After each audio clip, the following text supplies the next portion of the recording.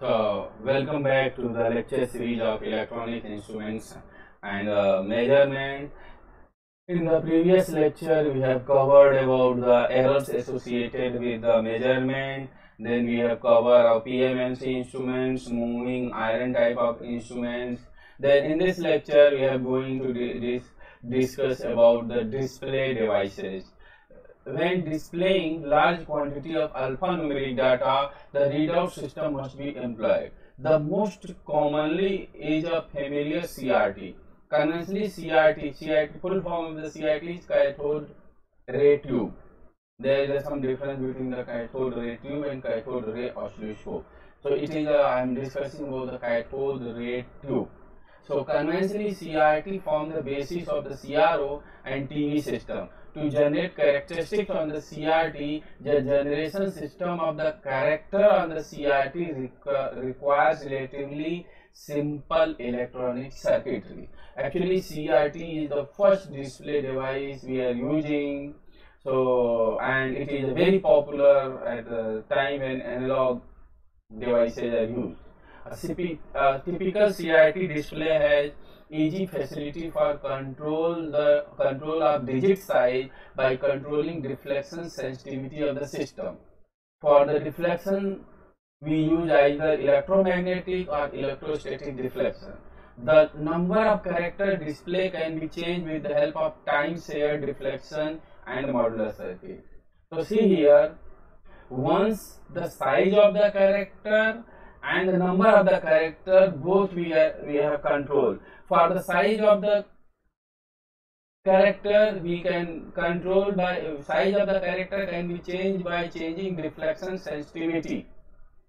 For deflection sensitivity, we use electromagnetic or electrostatic deflection. Similarly, the number of the character, we use time shared deflection and modulator circuit. So that is the basically feature of a cathode ray tube. So what the character size and number of the character both can be controlled by some electronic circuit. Then important, the intensity and brightness can be realized with different gray scale, and the display can have different color depending on the phosphor used in the screen. Generally, the phosphor is chosen to be white or green. Generally, but today there are a large number of color is available, but primarily there are only two color, white or green. Storage type CRT facilitates storing a stationary pattern on the screen. Even actually in the case of digital storage oscilloscope, we have the provision of the storing of what are the curve is display on the screen. So that is called the storage type CRT. Without flickering display, and it is possible, flickering is just changing the intensity of the display, and it is possible to retain the pattern for a long time independent of the phosphor persistence. So it is not depend upon what is the persistence of the material. It means the phosphor used, once we have stored, we stored it for a long time. So then we are moving on. What are the digital display system? Because CRT is analog system. In the case of digital display system, rapid growth of electronic handling of numerical data has brought up a great demand for simple system to display data in a readily understandable form. That is actually one of the requirement, that we store the data and also display in the data on the screen in a form that is readable to large number of the person. For example, if you going to any railway station, airport or any public place, large number of the information is displayed on the screen, and it is displayed in such a manner that it is readable from a long distance, and it is in an inappropriate manner. So that is the basically requirement during handling of the data. It is basically part of the handling of the data, how we handle the data, how we store this particular data that is generated in any experiment or any work, and how the data is displayed so that people can draw conclusion.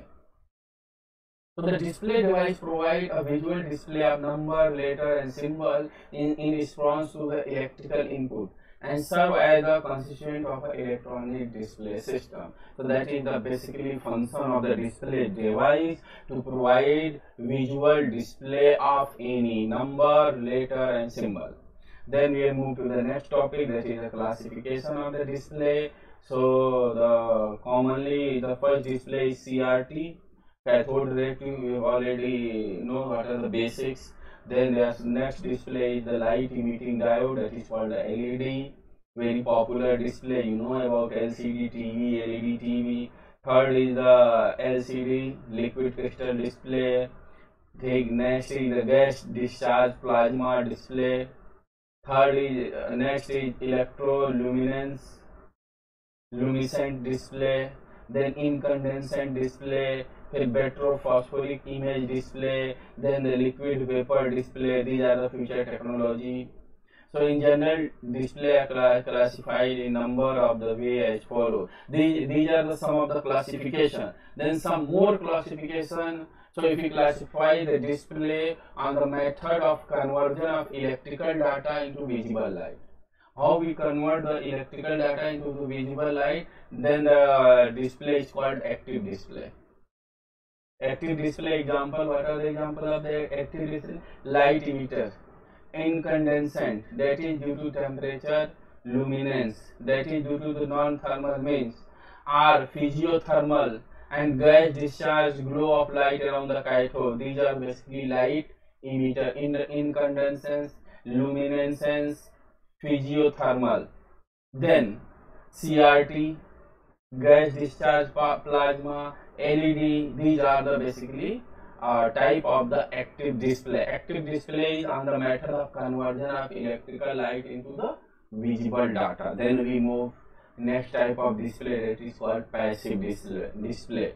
For example, light controllers, LCD. See here, LED is the active display, LCD is the passive display. That's why LED TV is more popular than LCD TV, and the life of the LED TV is large in comparison to the life of the LCD TV.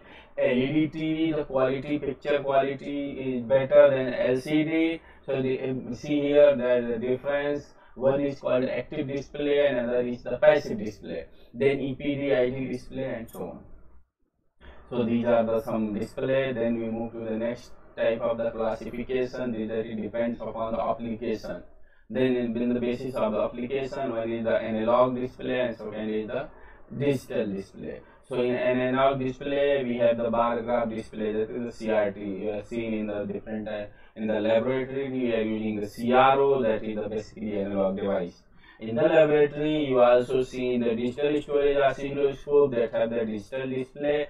It has the alphanumeric, LED, NICs, etc. So these are the some of the display that is available. So the first set is according to the conversion of electrical data into the visible light. Second set is on the application. Third set is according to the display size.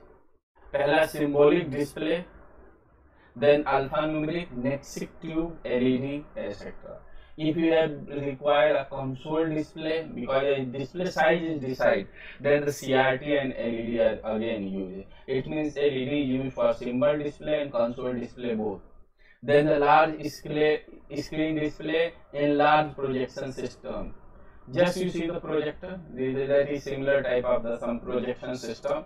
If you want to increase the screen size, instead of using some CRO, LED, LCD, you use the projector.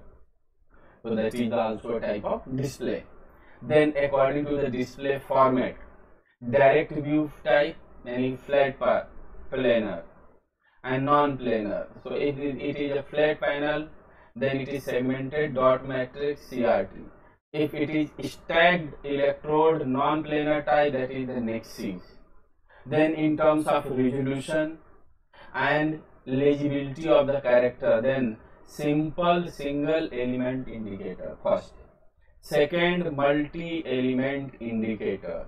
So it may, if you classify the display simple. In the market we have seen CRT, CRO, LC, CRT, LED, LCD, and END, LVD, EL display, but that is a simple classification.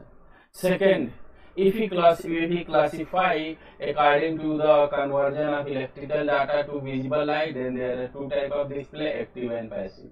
If we classify the display on the basis of the application, then again only two types of display, analog and display. If we classify according to the display size, then there is three types of display: symbolic display, console display, and large screen display. If we classify according to the display format, then the direct view type and stacked electrode non-planar type. Then fifth, if we classify the display in terms of resolution and legibility of the character, then again two types of display: simple single element indicator, second it is the multi element indicator. That is all about a different type of the display. That is all about this lecture. In the next lecture we have discussed about liquid crystal display. Actually in your syllabus, one is the syllabus covered classification of the display, then LCD and LED only. So I'm already covered classification, direct classification, then on the application of the different on the basis of the different application, what are the classification of the display. I'm already discussed these two parts, then only two parts is left, one is LCD and another one is LED. So in the next lecture we have again discussed the LCD display.